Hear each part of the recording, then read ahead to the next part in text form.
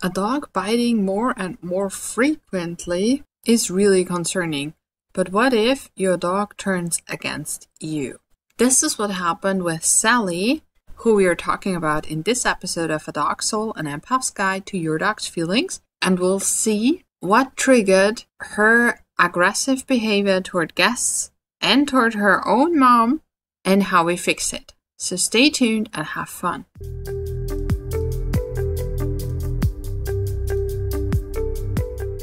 Alright, so Sally is a 2-year-old hound mix.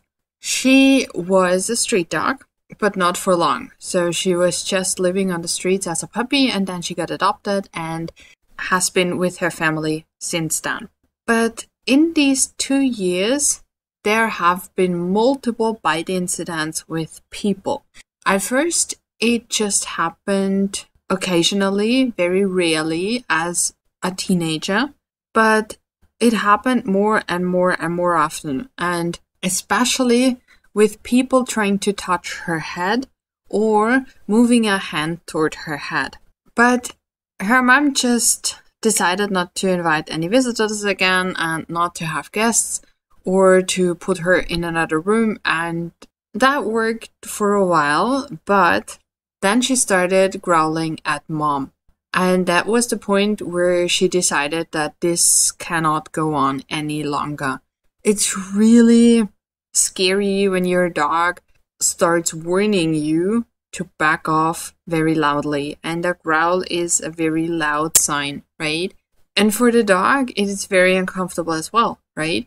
Our dogs don't just growl because they want to overpower us, or they want to see who's stronger, or they want to be dominant or anything. Our dogs growl at us because they don't feel good in the situation. And for Sally, we found out that since this was all happening whenever somebody reached toward her head, and not necessarily only when she had food, but also when she was just standing around or walking around or even greeting guests, we pretty fast connected that with her ear infections. She had ear infections every few weeks. And if you had ever had an ear infection, that's really painful. It hurts, and it's uncomfortable, and it's itchy, and it's the same for dogs. Some dogs even shake their head so hard they get a blood ear. So it's really uncomfortable. They suffer when they have ear infections. And for her, it was something really frequent, and it became more and more tricky to get the eardrops in whenever she had an ear infection. And the more ear infections she got, the more horrible she behaved. So she was almost impossible to live with. She could not go on walks. She was just hunting like crazy. She was chasing after everything that moved. She was reactive toward people and cars. Her mom was not sure if she wouldn't jump right into a car if she had the option to do that. And she escaped from her harness once. So her mom got really scared that day. And this was not an option to just leave it like that. Neither for Sally nor for her mom. Because obviously, Sally didn't feel good, right? If you are constantly in these extreme stress levels and you're constantly hurting and you can't do anything about it, it drives you crazy. And her mom was desperate as well. She wanted to help Sally, and she knew she couldn't hold her if she tried to escape again or tried to just get to another person, because Sally was strong. She was a really large dog, and she tried her hardest to get to whatever she wanted to get to. So this was a situation that had to be resolved fast. Not only because it was heartbreaking for both of them, but also because a dog who cannot go outside because everything's just too horrible doesn't get his or her needs met. And that diminishes the quality of life very, very fast. So this is something that has to change. And what I like to do first, whenever there is a very obvious health issue, is to address that first. To get the dog to a level where there is nothing itchy or hurting or scary inside the body, right?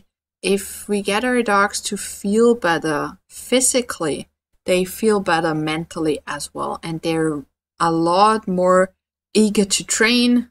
They're a lot more open to what we want to do to them. They're a lot less scared. They're a lot less reactive or aggressive.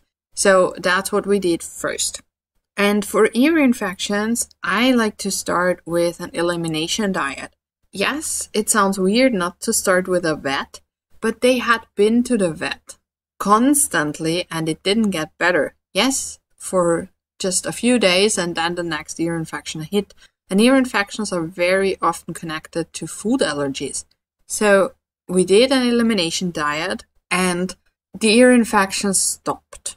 Of course, during that elimination diet, we had to start training as well because this was something that had to be resolved, right? And she had to learn different strategies than to bite people. But it was very nice to see that she could calm down with her itching and hurting and stuff like that. So that was a good first sign. And it took a lot of stress out of that dog. The hunting got better, the reactivity got better, and she pretty much stopped growling at mom, but she was still uncomfortable getting touched on the head. It's not like the dogs feel better and suddenly they just don't mind anymore. Very often, the dogs remember that things hurt. The dogs remember that whenever people touch them, it was uncomfortable.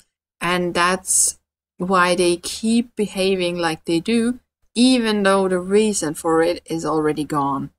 That's why we still have to do training and we still have to teach them everything's fine, you can do something different. And also, yes, it's fine when somebody touches your head because it doesn't hurt anymore. They have to experience that. They have to experience that more and more often to change the fear of the pain, right? Because they're afraid it will hurt again, toward the knowledge that it will not hurt when somebody touches them. So, yes, Sally improved with getting the ear infections in check, but it wasn't a complete win without training.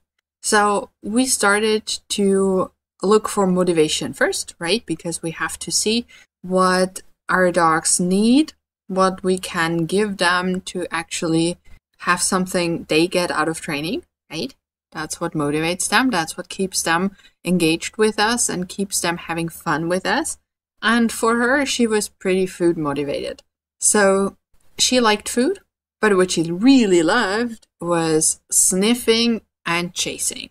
So the huge advantage of food rewards is that we can vary them a lot. We can do so many different things with just a piece of food, and we can throw it. We can do a stalking game where the dog can just watch the treat and then chase after it.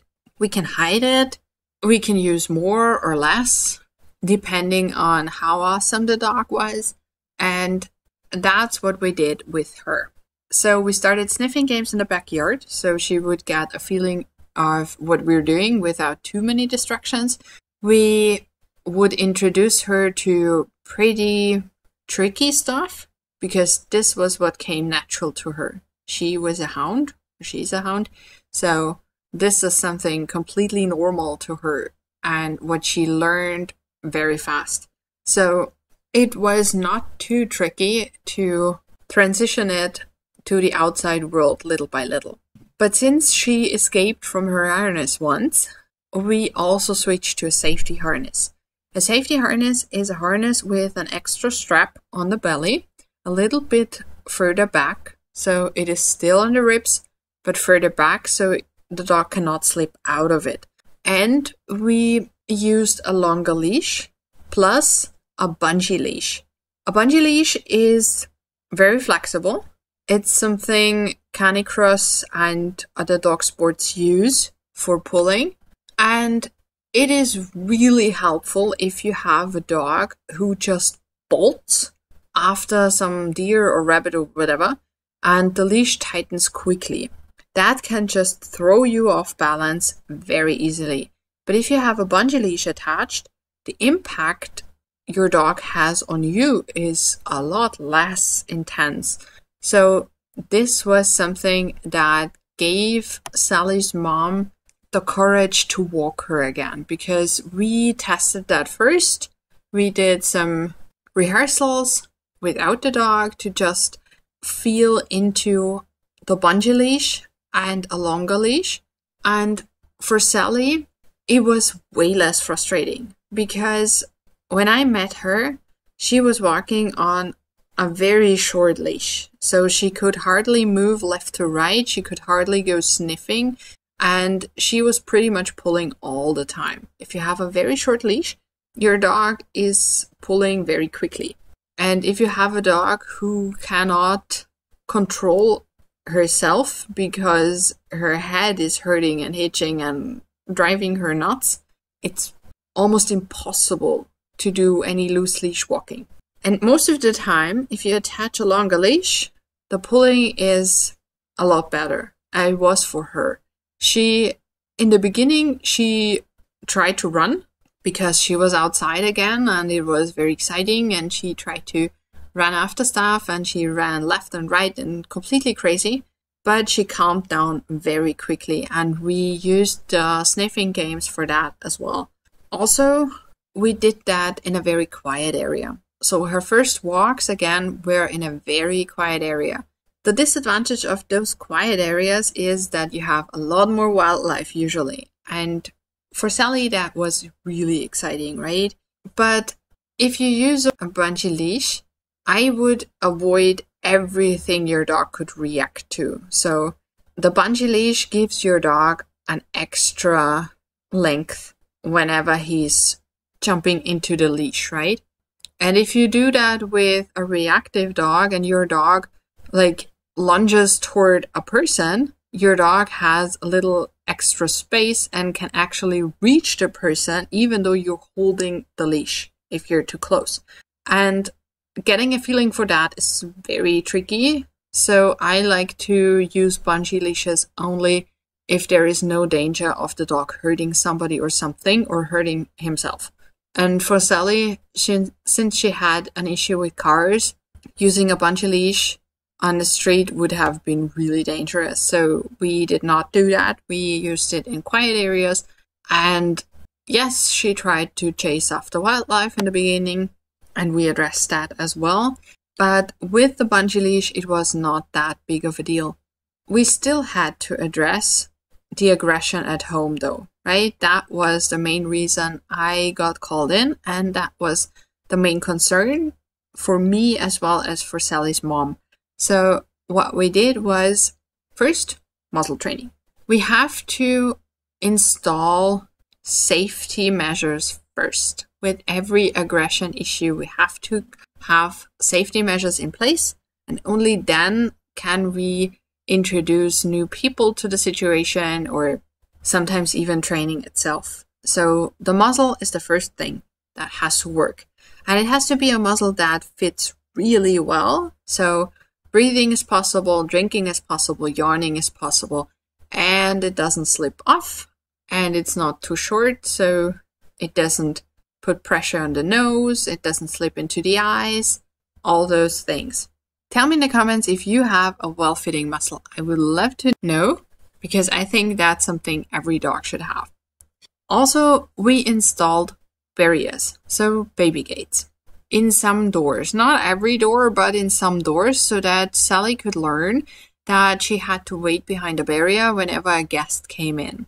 We cannot expect people to always do what we tell them to do and not slip up. So it's our responsibility to keep the dog in a way that even if people slip up and make mistakes and reach for the dog's head, nothing happens. That's why I like teaching the dog strategies way better than teaching the people strategies, because there will always be people having a bad day, there will always be new people who don't know the rules yet, and so on. And the dog has to have a strategy to feel good with all those situations. So for Sally, she was skeptical whenever people came in because in her mind, they were hurting her, right? She had made that experience from a very young age on. And yes, it wasn't the people, it was the ear infections. But she doesn't know that, right? She experienced pain in the context of new people in her home. So we introduced the barriers and targets to teach her she could get behind a barrier, she could wait there until the guests are seated, so the whole excitement thing is over. She could go to her target and get a stuffed Kong, so she could just take herself out of the situation, take herself away from the guests, which was awesome. So yes, a stuffed Kong is not possible with a muzzle. Maybe you have caught that, and you're right. Whenever she got to a specific target, her mom took her muzzle off, gave her a stuffed Kong, closed the door, locked it, and took the key with her. And yes, that sounds a little bit dramatic, but it's the only way to guarantee that nobody is stumbling into that room, right? And yes, maybe after Sally has made a lot of experiences with people not hurting her, people being nice to her, people being just normal people, nothing happening, all these safety things can go away. But first, we have to establish those experiences. We have to give her a chance to unlearn the pain-human connection and relearn positive emotions when it comes to humans. And that is something that is sometimes forgotten, or we are a little bit impatient and we want our dogs to be quick with those learning experiences.